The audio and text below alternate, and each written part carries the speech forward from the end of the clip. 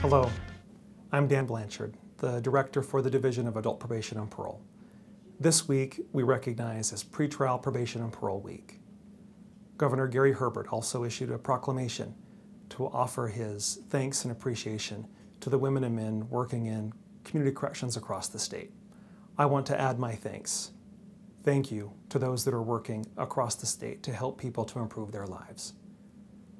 We are part of a much larger criminal justice system that consists of different organizations and branches of government working together to have positive outcomes. In Utah, the Organization of Adult Probation and Parole falls under the Utah Department of Corrections. We have agents and officers throughout the state helping to provide services, programs, and supervision for those that are either placed on probation from the court or released on parole from the prison. We operate 5 community correctional centers across the Wasatch Front to help provide programs and services to people releasing from prison as they transition back to the community. We have 5 regional offices that are located across the state where agents and our staff engage with people on supervision to help, again, improve their lives.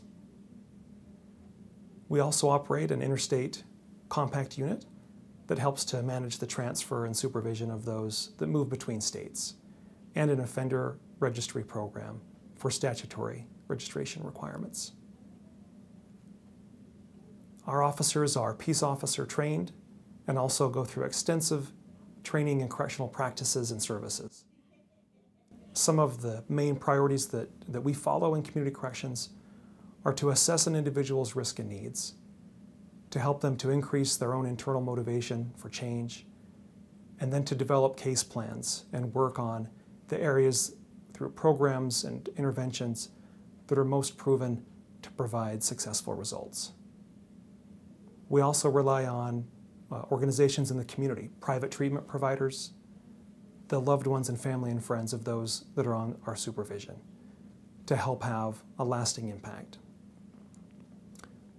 Simply put, we help to provide public safety as the people that we supervise make lasting positive changes. Thank you again to the men and women working in community corrections across the state. We appreciate all that you're doing. Thank you.